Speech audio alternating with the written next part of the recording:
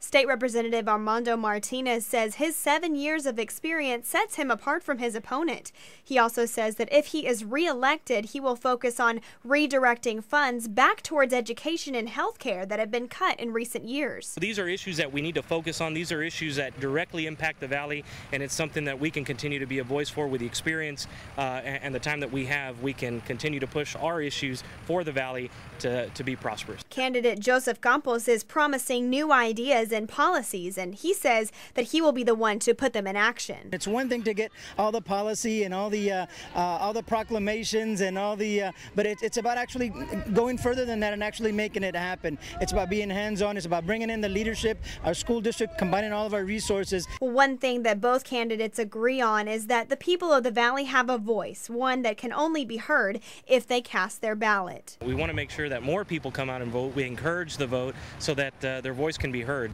And don't forget, there is still time to come out and vote for your favorite State Representative District 39 candidate.